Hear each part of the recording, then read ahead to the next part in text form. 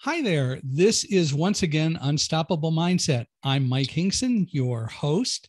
Glad that you're here with us wherever you happen to be, or wherever you're driving, or however you're listening to our podcast. And I want to thank you again for being here with us. Today we get to meet Homeyra Faghihi. Homeyra is a licensed psychotherapist. She has a PhD in psychology, right? Doctorate, yes. Doctorate, yeah, PhD, yes, a doctorate in psychology. So she's got lots to tell us, and she helps especially women dealing with overcoming challenges, which is, of course, for our purposes, another way of talking about being unstoppable and helping people become more unstoppable than they think they can be, which is what we're all about. So we get to have a chat, and I'm sure it's going to be kind of fun. So Homeyra, welcome to Unstoppable Mindset. Thank you. I am so happy to be here, Michael. Thank you for having me. It's a pleasure.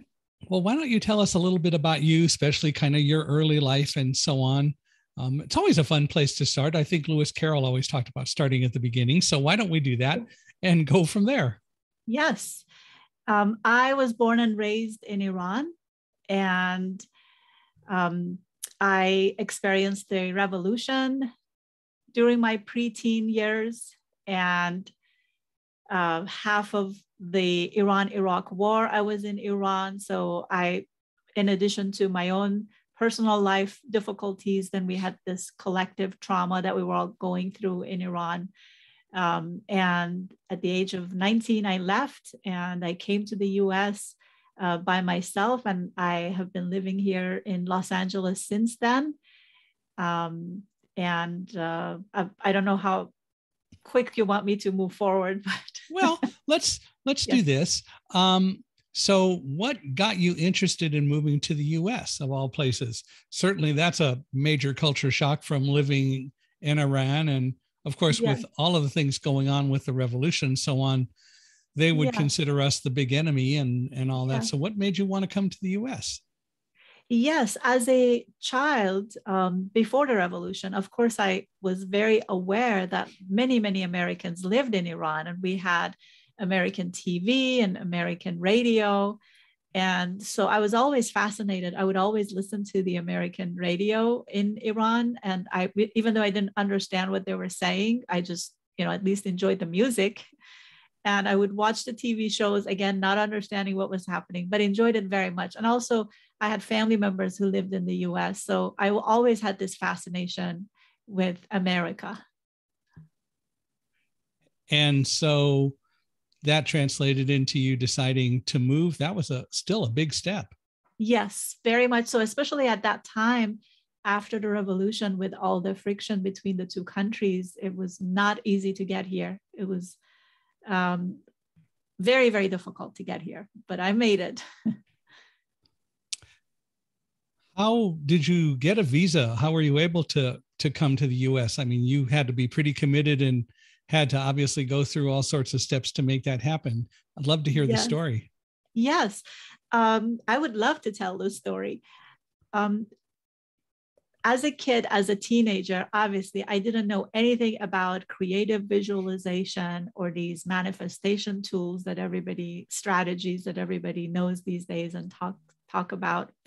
But I knew in my soul that I would be living in the US at some point. I just knew that. And so the whole process was one miracle after another. Basically, because there was no embassy in Iran, I had to go to another country to go to the US embassy there and get my student visa from there. And I have an uncle who lives in London. So the plan was for me to go to London and then apply to the US from there. And the fact that I got visa to England, to the UK, that was a miracle on its own. Because that day when I went to apply for my visa, they did not give visa to any young people except for me. I mean, it was, again, a true miracle that I was the only person of all the young people there who got the UK visa that day. Then I applied when I was in London. I applied for the US visa twice. And both times they just looked at my documents. They didn't really look at them. I don't remember if they gave me any good reason. They just put the denied stamp on my passport, which was devastating. It was devastating. I can't even describe the feeling that you get that you have that happen to you twice. So the decision after then was either to go back to Iran or try one more time. And I didn't know what to do. And one of my uncle's friends just happened to come over, and I told her my story. And she said, "You talk about the US with such passion. I wonder if you wrote that in a letter and just took it to the next interview. Maybe somebody will read your letter." And I said, I'm desperate. I do whatever, but my English is not good enough for me to write such a letter. So she said, "You just tell me and I write it." So I told her in Farsi. She wrote the letter in English. And before the third appointment that I had with them, I went the day before and I gave the letter to the guard and asked him if he could please give it to whoever's in charge there. And the next day when I went in for my interview, the shocking thing that happened the moment I walked in, because normally the other two times, they would basically take your name, then you would have a seat. And then there are these windows that they would assign to, and you would go to a window and talk to an officer in the window.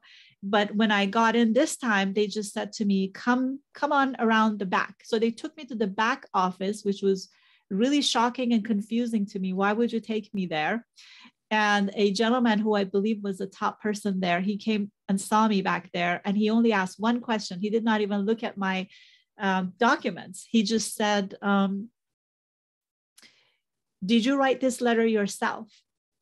And I said, well, these are my words in Farsi translated into English. So yes and no. And I explained to him how my English was not good enough to do a letter like that. And he just said, "Wait right here."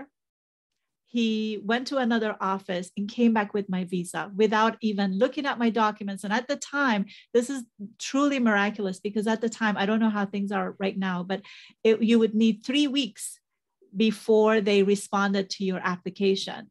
But he gave me the visa right there and then. And it was one of the best moments of my life, dream coming true. That must have been really exciting to have that happen. We're over here so used to paperwork, so used to bureaucracies.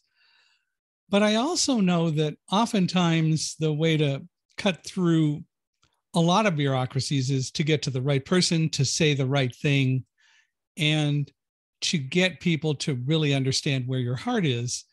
Yes. If you can make that happen, a lot of doors can open. And all of those things aligned that day. Yeah. Yes, exactly. And he was definitely the top person there. So he could decide that we don't have to wait 3 weeks for you to get the visa. Here, I'm giving it to you. So well, that was, you waited already and it had been denied. So, yes. That's a way to justify it too. Yes, exactly. So you came to the US and your English wasn't really very good, as you say. How did you deal with that? Because you clearly speak quite well now.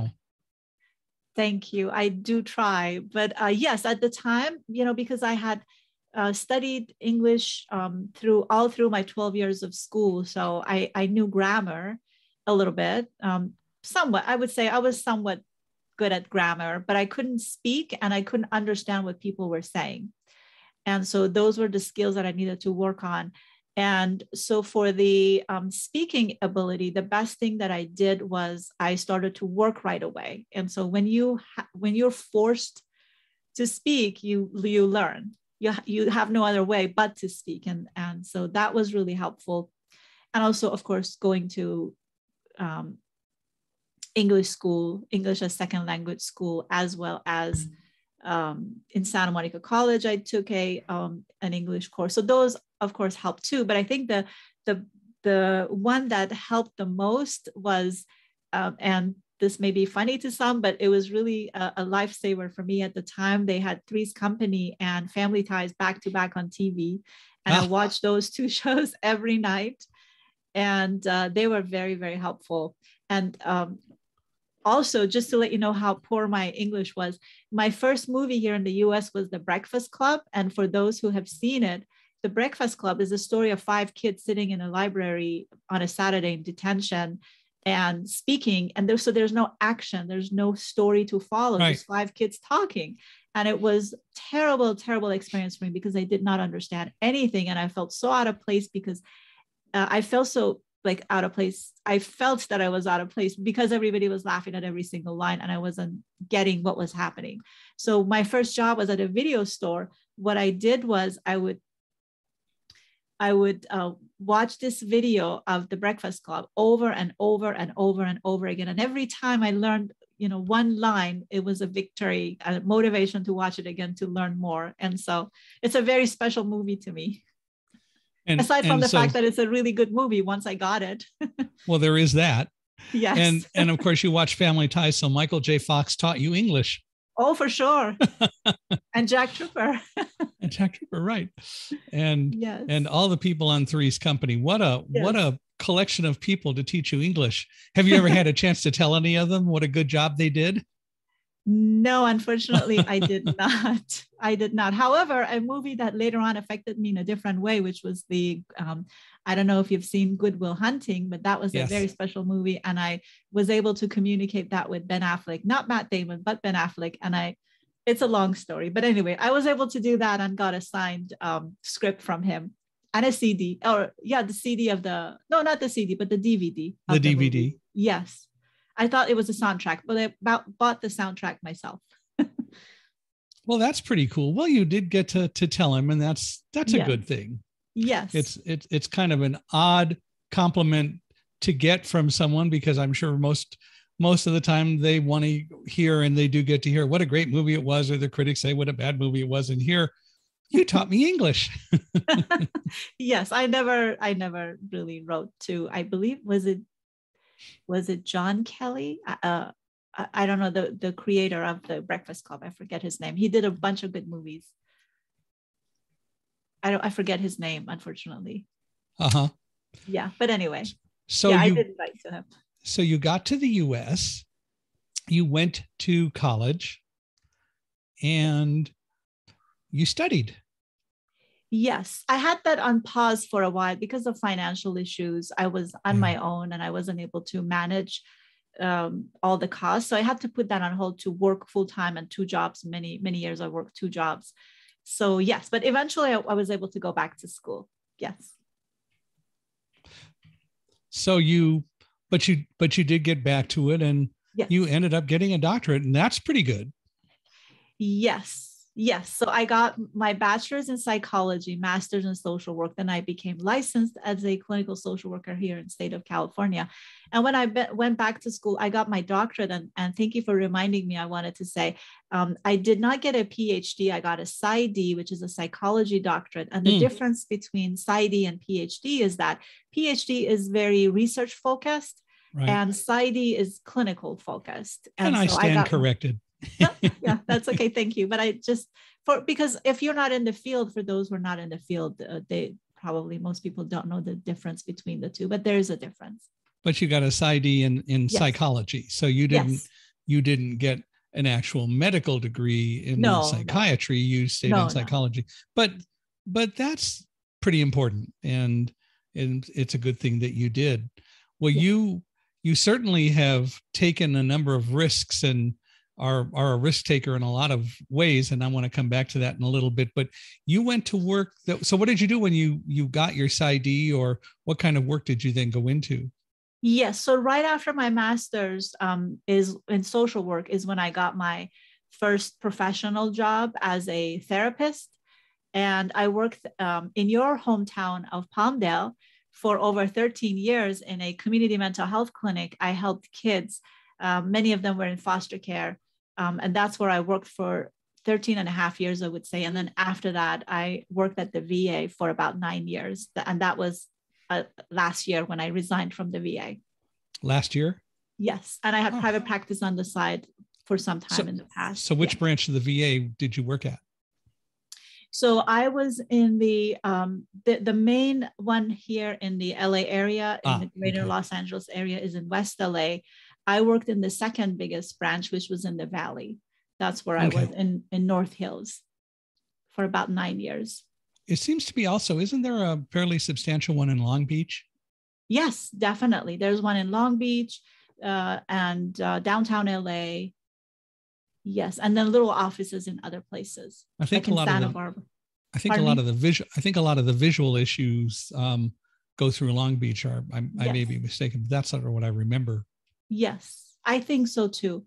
Although we did have a person who came to our branch, but I believe you're right. She came from Long Beach. I Yeah. believe. I could be wrong. So you now have your own private practice, and that I definitely want to learn about. But as I said earlier, you were a risk taker. What's the bravest thing you've ever done in the United States? The bravest thing that I've ever done in my life altogether is at the age of 21, where I was already here for a year and I was living with a family member, but I was really interested in moving on to live with two friends that I met, two girls I met in Santa Monica College, and we became very good friends. And I really wanted to move in with them and live with them. And unfortunately, I didn't get any support around that. And not because my family didn't believe in me, but because they had never seen that done. And they kept reminding me that you don't have any money, you don't speak English very well yet. How are you going to do this? We are very much against you moving out because you're going to end up back in Iran. Is that what you want? And I said, absolutely not. I do not want to end up back in Iran. And so it was very brave, I think. And recently, in fact, I was thinking about the 21-year-old in me, and I was in awe of her courage because I said, this is what I'm doing. And I know in my heart that I will not go back to live in Iran. That's not my plan. And so without any financial support, any emotional support, with no money, because, I would just work paycheck to paycheck. I had no savings, no backup. I just decided to be on my own. And here I am 30 some years later, still in Los Angeles and very happy. This is my home. Why did you decide to do that? I mean, we all talk about support systems and so on all the time. And clearly you were leaving a lot of your support system behind, although they were still your friends, but you wanted to be on your own. Why did you want to do that?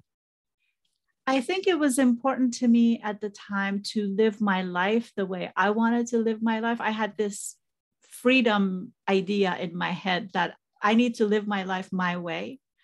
And that was big to me, even at 21, which is really incredible when I think about it. But that was me. I needed my freedom and live life my way. Well, that's pretty important to be able to do. And the fact that you were mature enough and understood it and obviously thought it through. Yes. Because you knew what your situation was and you've made it work. Yes, because at the time we're talking 30 some years ago. So a 1-bedroom apartment in West LA was $600. Mm-hmm. And I was already paying $200, helping out with the rent for $200. So my thinking was, I went to these two friends and I said, what if I lived with you and your rent will come down from $300 to $200? So you'll benefit from this. And I'm paying the same rent. But I get to live with you because I enjoy being with you too. And they thought it was a good idea because they were getting money sent to them from Iran and the dollar was very expensive. And today is like ridiculously expensive. But to them, they were helping out their parents by moving me in with them. So it was a win-win situation. We definitely did think it through. And that makes a lot of sense, clearly. Yes. And that apartment right now is probably $2,000, but that's another story. At least. Yes. Our home we bought 6 years ago when we built this house. And I think with all that's happened, it's pretty much doubled in value in 6 years. Wow. Yeah, it's amazing what's going on. Yes. And I hope I certainly don't mind the high property value, but at the same time, it makes a lot of unaffordability for a number of people who may have the dream of getting a home. We were For very sure. blessed. Yes. Do you Yes. still live in an apartment, or do you own a home now? Or When before I got married, I was single and I wanted to have my own place. So I bought my own place, a 1 bedroom. It's a tiny little 1 bedroom. But I never gave it up. I'm renting it out. And so I have it. It just felt good. I have always been very independent, and I always thought I need to, instead of paying for rent, I need to buy my own place. So I worked extra in order to be able to afford it. I got a extra job on Saturday so that I can buy that place. And I still have it. But right now I live with my husband. So yes, we own our place. oh, that's good. Well, the bank owns it. The bank owns it. That's true. Yes. How long have you been married now? It's been 10 years now. And you guys put up with each other, huh? Well, we do put up with each other. And when you get married later in life, like the both of us did, it can get tricky. But at the same time, because we got married later in life, we both respect our need for privacy and get like individual time. So we both get that, and that it works. It works fine. Well, my wife and I got married. I was 32. She was 33. I love to say I taught her everything she knows, but we got married fairly later in life, and our position is we knew what we wanted. Yes. And you can know that earlier, but we really knew what we wanted. And yes. So when we got married, we were pretty sure it was going to be something that would work. And, we have to communicate, and there are times that we get angry and we deal with it. And that's the biggest issue, is you got to deal with whatever comes along. Exactly. Yes. Yes. It's all about communication. Very much so. Very much so.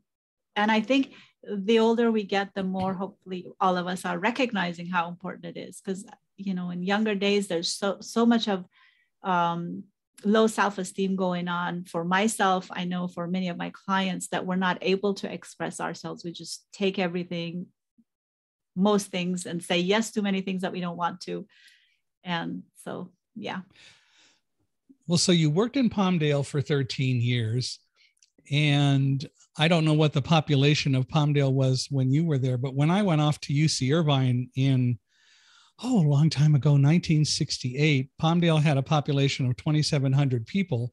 Now, of course, it's huge. Yes. And Victorville wasn't even a speck compared to Palmdale. And when we came down here to look for property to build a home, we decided to move down here in 2014 to be closer to family. And when we came down here to look for property to build a home, we were amazed that Victorville had over 115,000 people, and the whole Victor Valley area was like close to 600,000 people. Wow. Wow. That's amazing. That's amazing. And how was it, if I may ask, how was it for you to move from Irvine to Victorville? How, is that different? It a lot of moves in between. Okay. So I went to UC Irvine, and then I was part of a research project developing the first reading machine that would read print out loud for blind people, developed by a guy named Ray Kurzweil.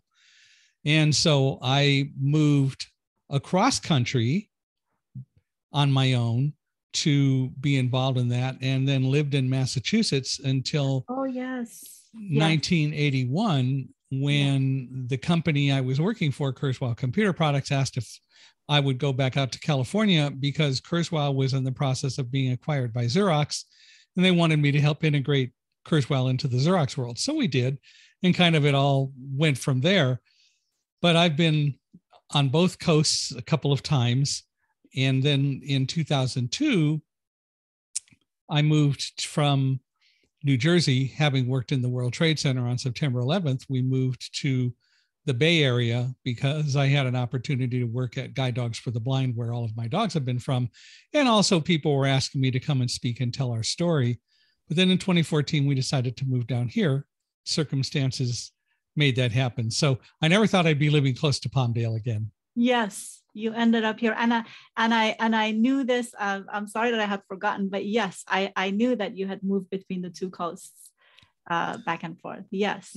Well, how did you end up, after working in Palmdale for 13 and a half years or so, what made you go to the VA and leave what you were doing? Was it just a job thing, or how did that happen? Yes, I really, really enjoyed my work in Palmdale. It was very rewarding and I loved it very much. There came a point when I was ready to do something different, maybe, I got to that point. And this is when actually, before I even came to this realization, let me go back here. Before I came to that realization that I need to do something else, I actually had this client, and usually my clients were teens.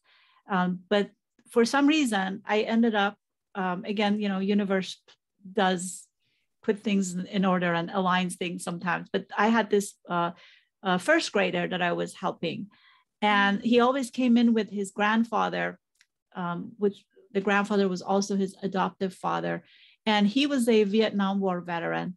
And I ended up working with him individually because his anxiety was affecting the kids' anxiety. So we did a lot of work together with the father. And I was so honored every time he told me, you have helped me much more than the VA. And I was like, how is that possible? I'm not even your therapist. I'm your kid's therapist. But he kept saying that. And so I was very honored by that. And also my work with him was I was very touched by him because he was just such a beautiful soul. He was just such a beautiful person. And to know that this beautiful soul had experienced the type of traumas that he had experienced, it just shook me and inspired me and affected me in all sorts of ways. I thought, okay, I'm interested in working maybe with more veterans. So at the time I was in private practice and on the side. And so I signed up with the Soldiers Project, which is a group of therapists who donate their time to help veterans of Iraq and Afghanistan for whatever reason, if they're not able or willing to go to the VA, then they would come to us for therapy. So I helped another veteran in private practice that way. And then I thought, okay, I think I like working with veterans so much that I'm going to apply to the VA. And so this position came up for a women's health social worker at the VA here in the Valley. And it was the very first job that I applied to. I didn't think that I would get it because at the time I noticed everybody who found a new job, they went on interview after interview after interview. So I didn't think that I would get this job. I just applied. And again, another miracle, I believe. I ended up getting the job and I was super, super happy about that. Shocked and happy that my first interview led to an actual, to a job. And I enjoyed my time there very much. I was part of the history there because I was the very first women's health social worker on that campus. Before me, that position did not exist. So I'm very honored to have been the very first one. And I enjoyed my time there very much. I always told my supervisor, every time she said there's another opening, for a higher position, I never applied because I thought I want to do what I enjoy. And I have the best social work job on this campus. I always told her that. And I meant it. And I enjoyed it very much. So I was there for about 9 years until last year. So you worked at the LA campus. And so you helped a lot of women and men, or did you mainly concentrate on women at the VA? Yes, my title was women's health social worker. So I was in primary care women's clinic. And the only time I got to help men veterans was when I was covering for other social workers. If they were on vacation or sick day or, not there, then I would cover for them. So those were the times that I helped men veterans. And we had also a lot of transgender, or not, I shouldn't say a lot, but we did have some transgender clients in women's clinic as well. So kind of an interesting question out of curiosity more than anything. Obviously, there are differences between men and women. At least I've heard that in the past. But I say that sarcastically. But in reality, are a lot of the challenges that the women veterans face similar to the ones that you had to deal with or that others dealt with men, or are the problems really so different that it's hard to compare the two? There are definitely some similarities and there's some differences. And that's why we had a women's clinic there. And that's why they decided, and good for me, and I believe for the veterans, for them to have a women's health social worker. The differences, we know about the similarities in terms of, some, difficulties during their service, anything from moving away from family or adjusting to the military culture, adjusting back to the civilian life, or difficulty with mental health issues, physical health issues that come up during service. I mean, they would have those things in common, of course.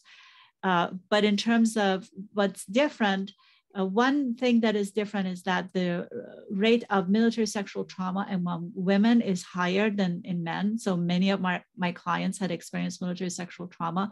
And of course, men experience it too, but less often. And the other thing that I would say is different for women is that because they came into the military service life a little later on, although the population is growing, but they experienced a lot of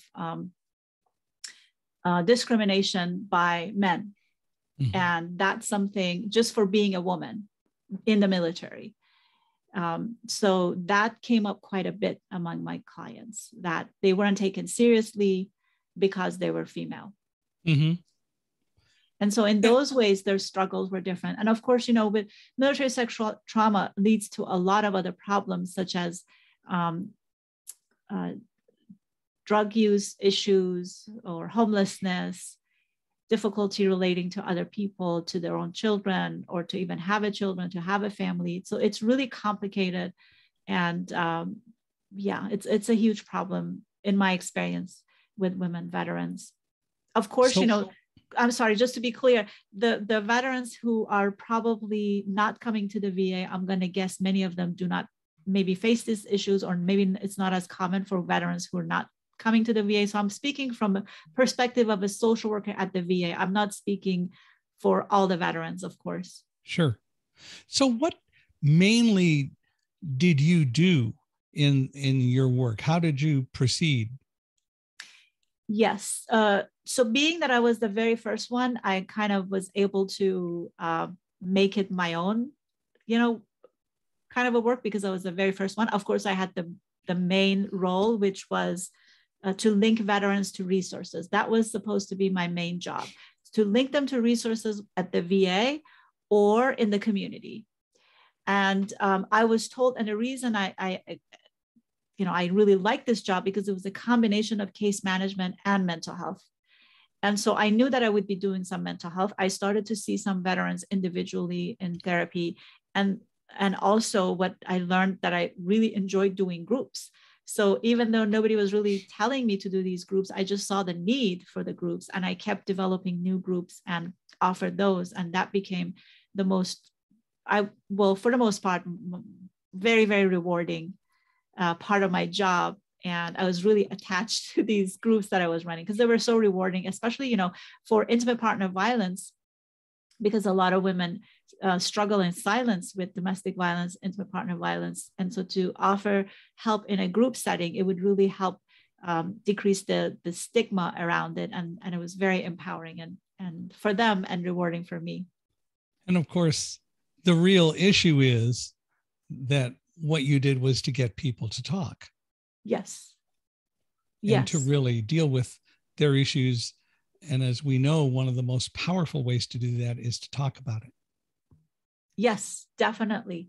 There's so much shame that, we all experience shame, all of us. And I always remind everyone of that. We all experience shame, and we all think that we're pretty much the only one, except so when you know that everybody experiences shame, everybody experiences self-judgment, especially with this particular subject, and you have conversations about it in a group setting, it can be so healing to know that you're not alone.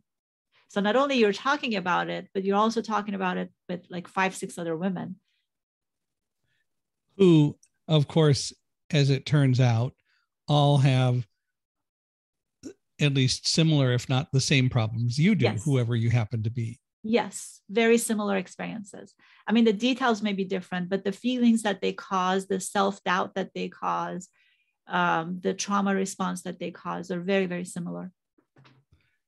So it's empowering when you discover you're not really alone after all.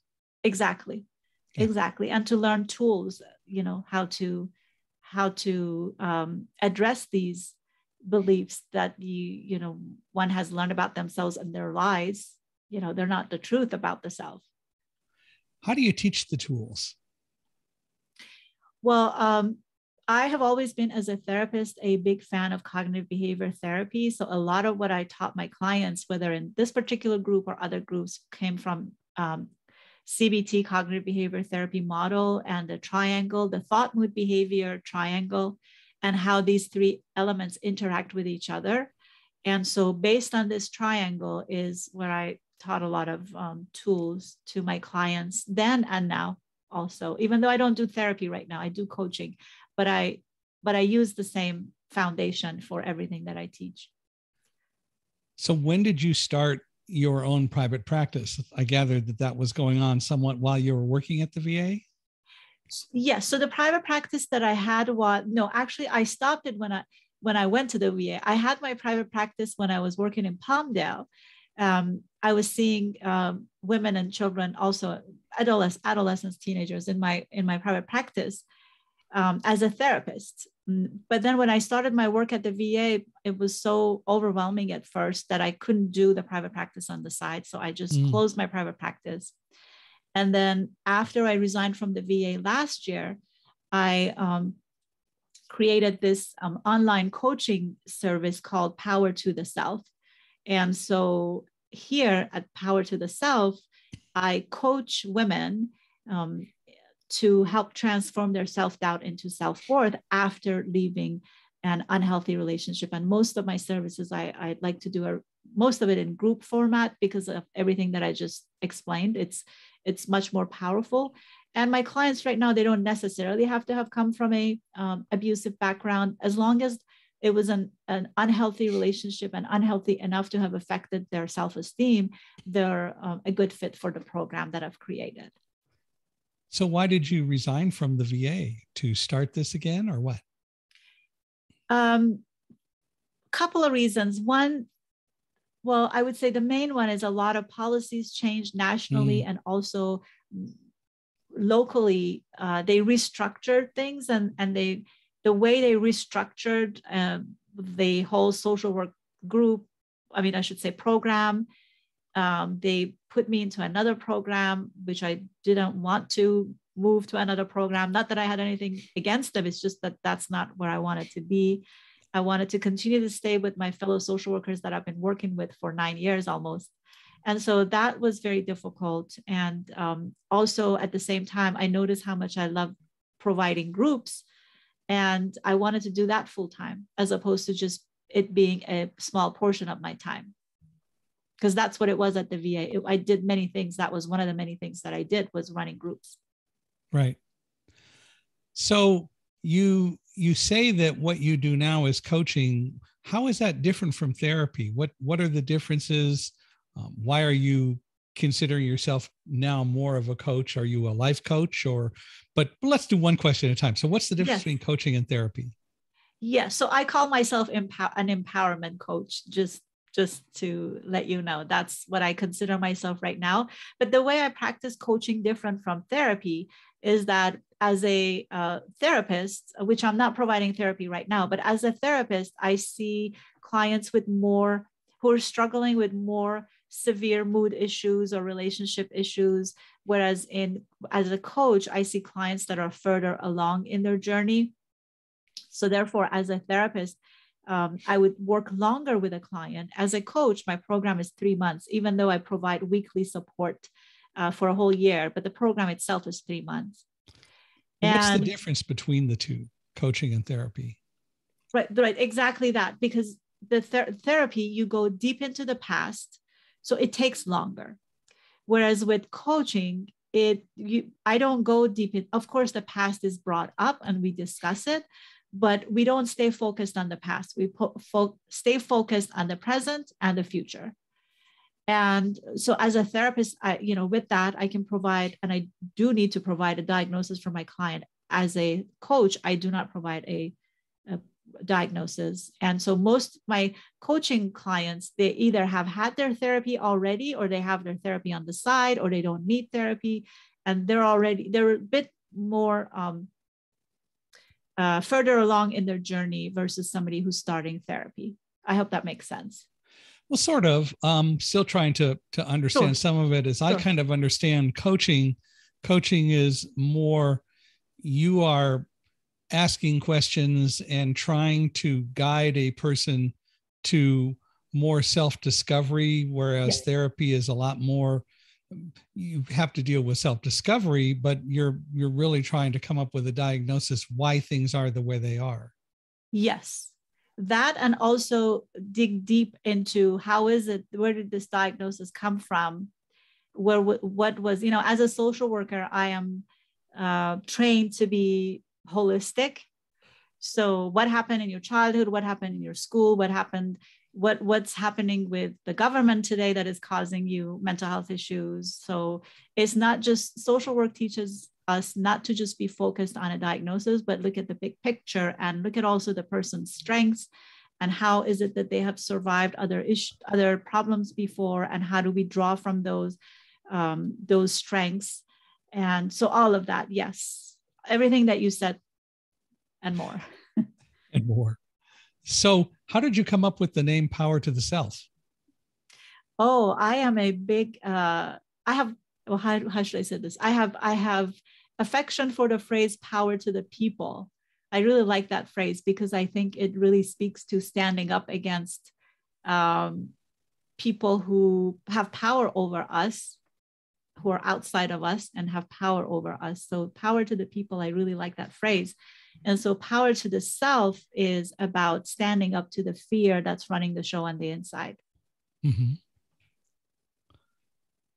And so you came up with this name, and how do you use that, or where does that fit into what you do? Yes, so the program that I have created now for Power to the Self, it's called Empowerment for You. That's number 4 and letter U. And basically each segment, each of the U, which I'm going to say briefly, if I may, something about, is based on the groups that I had already developed for my clients before. So it's kind of like I've taken the highlights of those groups and put them together and made a 3-month program. So the first U is unlearn the lies that you were told about you. In this case, if you had an abusive ex or an ex that kept telling you things about you that were not true, such as you're not worthy, you are crazy, you're not good enough, you are not attractive enough, you're not smart enough. All those things are lies that we need to identify and challenge. And sometimes these lies might have come originally from a parent or a boss or a higher ranking person in the military. So it's not necessarily just a partner, but it maybe over the years, some of us have heard those through words or actions of our loved ones in that way. So anyway, we focus on that and focus on tools as to how to unlearn these lies. And then the second U is uncover the difference between healthy and unhealthy relationship. This is where we talk about healthy boundaries versus unhealthy boundaries. What do they look like? What are our rights in a relationship? And what does healthy versus unhealthy relationship look like? So we discuss a lot of those during that segment. And then the third U is untie yourself from shame and guilt and move towards self-compassion. And this is where we talk about what is shame? Where does it come from? How does it grow bigger? We make it bigger without even meaning to do that. And how do we move towards self-compassion? Because we cannot be in shame and self-compassion at the same time. And so we learn how to be more aware of which one do we go to in each moment. And Brené Brown calls shame the master emotion. She and others have called it master emotion. And it's such a perfect way to describe shame because it's such a strong experience, and it affects us in such deep ways that we really need to address it. And then the fourth U is upgrade your vision for your future. And that's where we talk about, like, everybody will come up with their own vision for their future. And we use the triangle that I mentioned earlier to do exercises to help the client match their thoughts, their behaviors, and their feelings with the vision that they have in their mind so that they can move toward that vision as opposed to staying stuck in one place. So that's the Empowerment for You program. As a therapist, when you are talking with people, when they come in and start working with you, do you pretty much fairly quickly form some basic expectations of what you think will happen, and how to proceed with people? As a therapist, we always, as a therapist with the client, we come up with goals together. So we discuss it together. I don't necessarily tell the client, so here's the goal, let's go for it. I don't do that. I mean, I don't think any therapist would do that. Yeah, and I wasn't thinking of that. I was thinking Yeah. more of in your own mind. Do you Oh, do you draw some conclusions? Not that you tell people, but do uh-huh. you kind of draw some conclusions? And what I was really getting to Yes. was, it just popped into my head to ask this. Have you begun working with people, thought you had a pretty good handle on a situation, and then suddenly you were totally surprised by something that caused you to need to shift and maybe look at it in a different light? Which is not a bad thing, but I'm just curious if Yeah, you've no, it experienced that. does happen. It does happen. I can't think of any particular case right now, but it does happen. As therapists, sometimes we come across situations that's a first timer for us. And so that's when it's so important to get consultation from other therapists. So that's very common, where we go to our, fellow therapists and colleagues and say, this is a situation and I'm stuck here. I thought that I was going the right way, but I don't think that I am. What is your feedback? Because it's always helpful to get the perspective of somebody else outside of us. We all have blind spots sometimes. And so in those situations, it's very common practice to get consultation from other therapists. Yeah. And of course, that gets back to talking, right? Yes. Yes. Yeah. And I Yes. wasn't in any way thinking that you would tell somebody something that you just drew a conclusion. And so this is the way we're going to proceed. I know that therapy is all about exploration, but it just seems like from time to time, we all are looking at something that is going on or that we're involved with, and suddenly something happens that causes us to, oh, we have to really change that. Yes. Yes. I mean, you're talking about like aha moments, like I got it. Maybe Yes, I need to go a different way. Yes. right. I'm sorry that I didn't get it before, but yes, that happens too, where suddenly something clicks and you might change direction as a therapist. Yes, that happens too. Yeah. People are very complex and are very surprising, aren't they? Yes. That's Yes. the way we are. Yes, we all are. Yes. Yeah. Yeah. It is something that we all face. Tell me more about the Empowerment for You program. And specifically, what I'm wondering is, do you do a lot of things virtually or just in person, or how does all that work? Yes, it's all online. Because I started this program during the pandemic, of course, I thought that, and here's the other thing, working as a coach, the way it's different from a therapist. As a therapist, I can only provide services to women or people in California.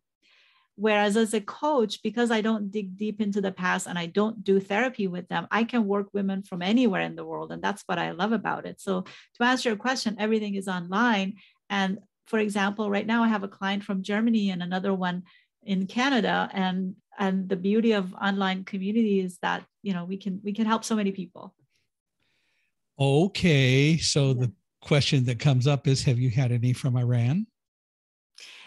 I had requests. Yes, I had requests, but for different reasons, it didn't work out. Because what I do is I provide a half-hour free consultation for everybody. So everybody can always just sign up for a half-hour consultation, because I want to make sure that we're a good match. I don't want to Sure. just bring everybody into the group because it doesn't serve them or the other group members if they're not a good match. They need to have enough in common to be able to benefit from this group. So I've had a couple of clients, not clients, but people who were interested, and they were from Iran, in Iran.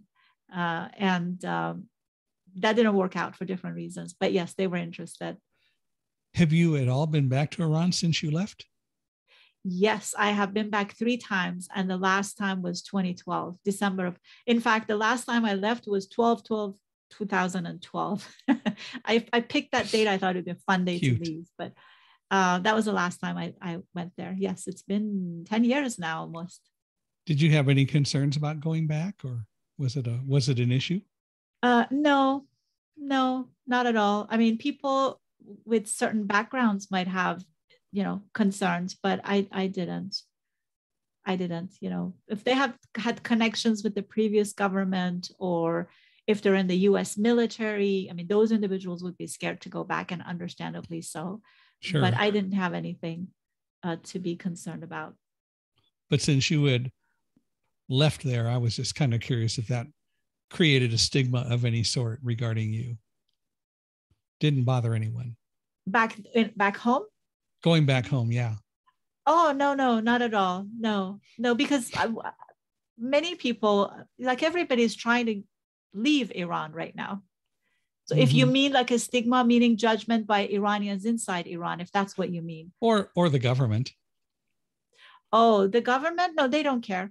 They really don't care. As long as you haven't, let's say, if you're not involved with American government in a military type of way, let's say, or they're very sensitive to people who have traveled to Israel for, because of political reasons. They would be concerned about that.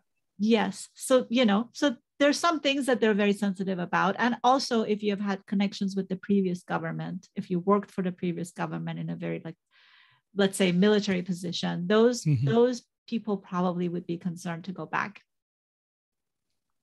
But it's great that you're able to go back and visit family and so on. Are your parents still alive, or are they still there? My father died many, many years ago. My mom moved here to the US. So she's here and lives close by. But I have lots of cousins, not lots, but some cousins in Iran. I have some family in Iran, and I would love to go back again one day soon.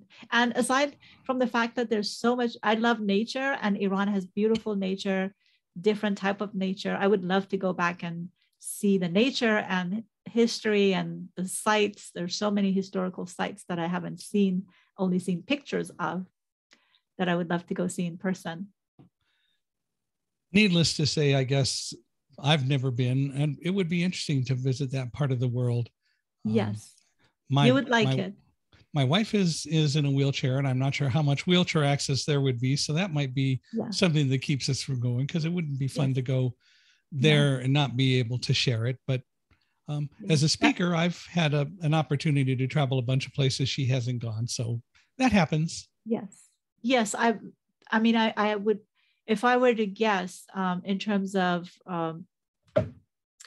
access to certain buildings or resources, it's probably not, they're not as advanced as the US. So that can be a problem. That would be. Well, and there are a lot of places in the world that still have a long way to go. And laws regarding persons with disabilities are still way behind the times. Even here, we're not nearly as forward-looking as we ought to be. Hence, we tend not to be included in so many things. It's unfortunate, but true. Very, very unfortunate. Yes. But we do live with it. Well, what do you do when you're not working? Oh, when I'm not working. Does that ever happen, that you're not working? Oh God, yes. I make sure that happens. Although last year I went a little overboard with working too much, but this year I'm doing much better. I love to take pictures with my cell phone and to edit them and just to put them on my personal page. That's like one hobby. I love to travel. We just came back from Mammoth. It was gorgeous out there. Spending time with family, with friends. Cool. Those are some things that I enjoy. And now mom lives close by, so she keeps an eye on daughter. Yes. Moms are supposed to do that. Yes. One of my favorite part of the week is we go there every Wednesday for dinner, my husband and I. So that's a really good tradition that we have set up since a few years back. So every Wednesday we go over there. I love that. Yeah. Well, that's kind of cool. Yes. And of course she gives us back so much food to bring home, and it's like, Mom, we have food, but she doesn't listen. Yeah, well, again, that's what moms do. Yes. They're supposed to. It's a rule. You didn't know that? Yes. He does that. I mean, I can see, I always appreciate and take the food that she makes, but she also gives us fruits and vegetables. And I'm like, Mom, we go to the grocery store. Are you a mom yet? No, I'm not a mom. See, you don't know the rule. No. I only know it from a daughter's perspective. There you are. Pretty cool. Yeah, it's better to be, well, I don't know whether it's better to be on the receiving end than the giving end, because both are good, but It's a rule. Moms are Yes. supposed to do that, and daughters are supposed to accept it, Thank although they can complain too. It's okay. Yeah, it's okay. I'll take it. Well, tell me, if people want to reach out to you and explore being a client or working with you in some way, or if they just want to learn more about you, how do they do that? Yes, please. Yes. My website is powertotheself.com. powertotheself.com. And I am on Instagram almost every day. You can search Power to the Self on Instagram and you will find me. And I offer half-hour free consultation for any woman who has experienced an unhealthy relationship that has affected her self-esteem. So feel free to set up a time and see if we're a good fit to work together. Do you do anything on Facebook or LinkedIn at all? I am on LinkedIn. I'm not that active, but I am on LinkedIn. Recently, I updated my profile there because I hadn't been there for many years. But I'm not on Facebook. Only I have a Facebook account only to do my Facebook group for my clients. I provide support on the side. So I do have a Facebook group for my clients, but that's it. I don't post anything there publicly. I only ask because Instagram tends to be a lot less accessible since it's a lot more photo oriented than is Facebook or more important, LinkedIn. So yes. I'm glad you're on LinkedIn. That makes it possible for people to find. For sure. How do they find you on LinkedIn? What do they search for? It's I should know this. I think it's my name, Homeyra Faghihi. Yes, it's my name. Can you spell, please? Sure. First name Homeyra. Last name F like Frank, Aghihi. So best thing is for people to go find you at powertotheself.com, though. I would say yes. They don't have to remember the spelling of my difficult That's name. easier, yeah. Powertotheself.com would be the best way to find me, yes. Well, I hope people will reach out. It sounds like what you're doing is extremely important, and I believe it is, and I'm glad that you're able to really help provide some perspective for so many women, especially, but I think all of us.